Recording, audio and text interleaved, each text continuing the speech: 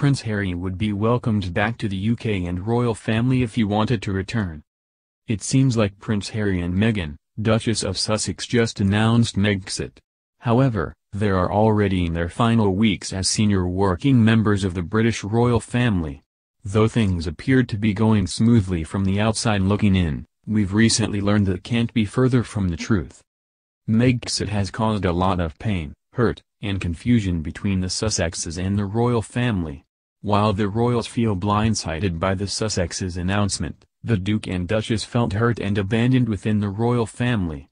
When Markle was being mercilessly attacked in the press, no one stepped in to help them.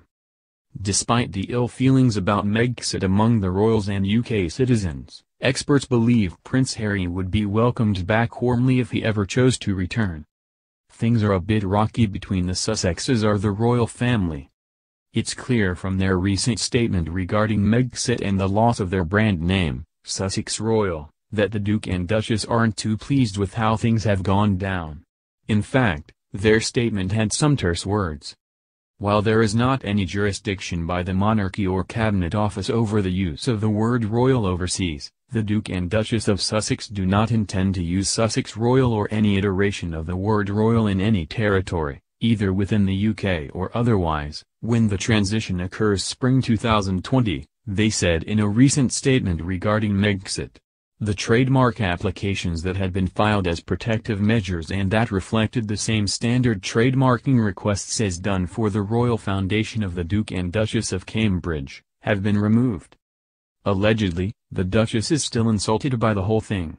Meghan said that, she and Harry, were left with no choice but to make a public statement, a source told the Daily Mail. She said if anyone should feel insulted, it should be them. They never intended to capitalize on the word royal, and to insinuate they were somehow abusing their privileges is absurd.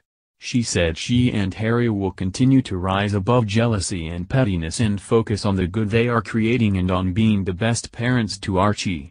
She said she will continue to champion Harry because out of everyone, he has the most integrity and the most loyalty. Queen Elizabeth thinks Megxit is just temporary.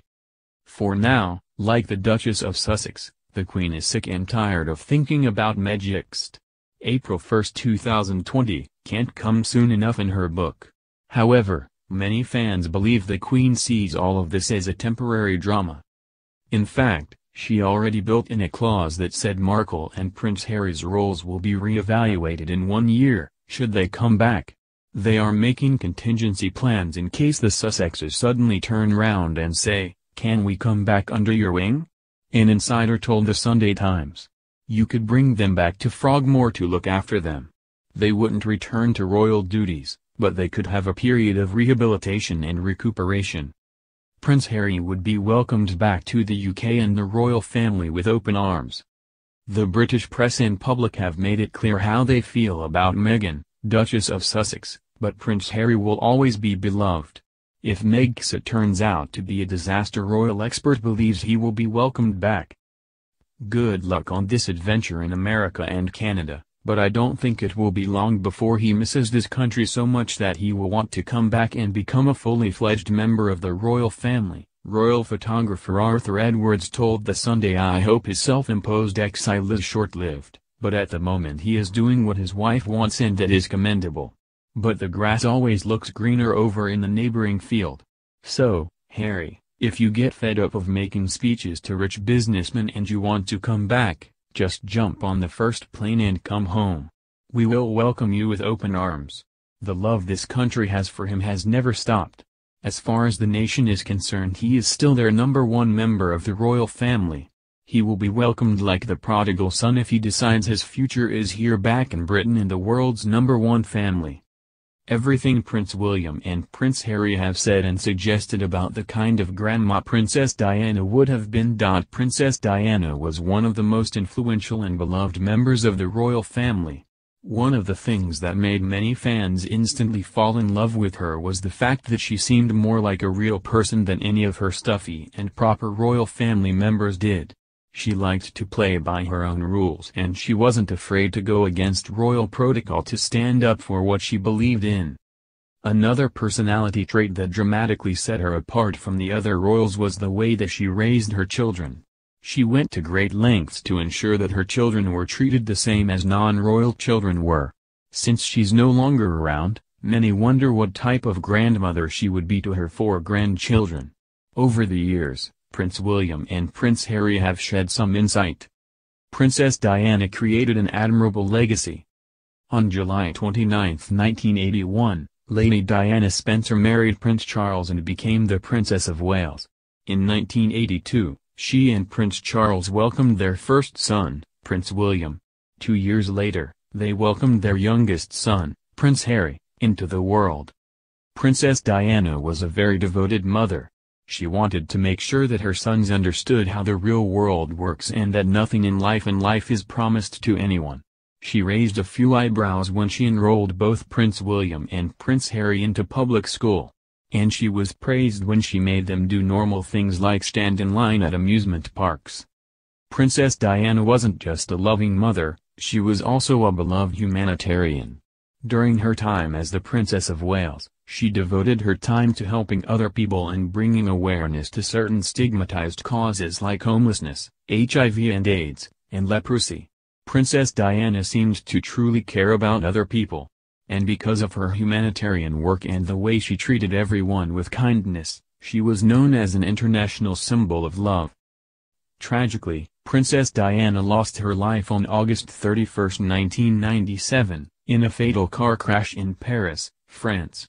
She left behind 2 young sons and an entire world who mourned her loss. To this day, her death is surrounded by multiple conspiracy theories as to what had actually caused her car to crash into the wall of a Paris tunnel. Her sons continue to carry on her legacy. Both Prince Harry and Prince William take active roles in the charities that meant the most to their mother. They are both strong voices in the fight against HIV and AIDS as well as bringing awareness to homelessness and other charities. If Princess Diana were still alive today, there is no doubt that she would be proud of both of her children. Not only would Princess Diana would be proud of Prince Harry and Prince William, given the fact that she loved kids, she would more than likely be a very devoted grandmother.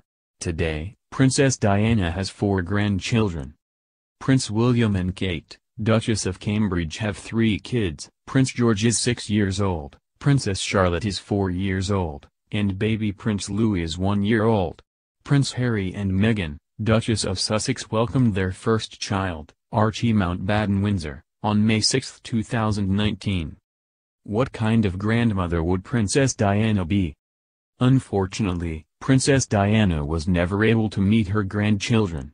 When Prince William was asked how his mother would have been as a grandmother, he had some sweet things to say. "She'd be a nightmare grandmother, absolute nightmare. She'd love the children to bits, but she'd be a nightmare," Prince William said jokingly.